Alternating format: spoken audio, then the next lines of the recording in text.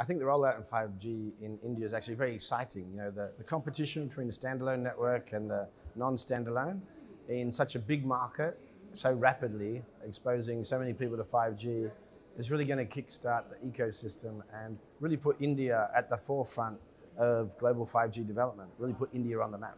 I think, so we release our annual forecast next February.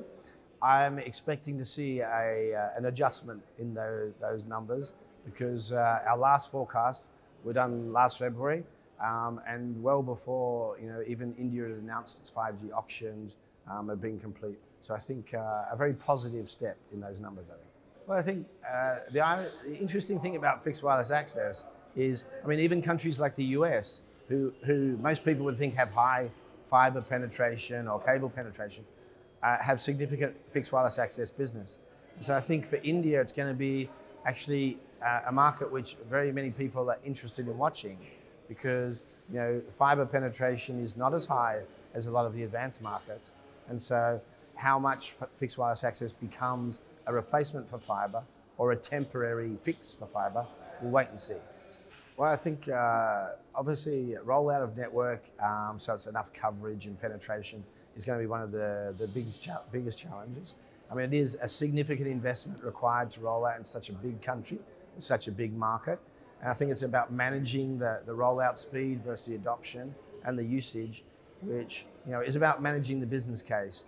And I think they're probably going to be some of the biggest challenges.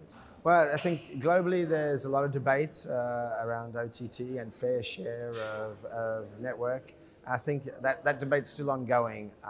We expect it to be a point of discussion at Mobile World Congress next year, and so a bit early for me to say. I think it was a very promising event, and it was a nice diversity of the audience. I think the discussions run the full spectrum really around infrastructure, and also a number of other topics like digital inclusion. So I think as 5G starts to roll out, it's important to spread the message and to debate what's going to be successful, what's not, what the challenges are. And so all that discussion, I think, makes a very positive contribution, not only to the government, but to the industry and to the ecosystem.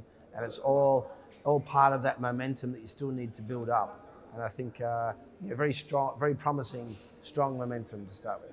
Well, I think I've participated in previous editions, the online version. And you never get the sense really of the feeling of the people in the room. So I've really enjoyed coming and being part of the event, being able to actually talk to people once you step off the stage, because in the online environment, you give your speech and then that's done. So it's been great meeting people from around the ecosystem and the industry.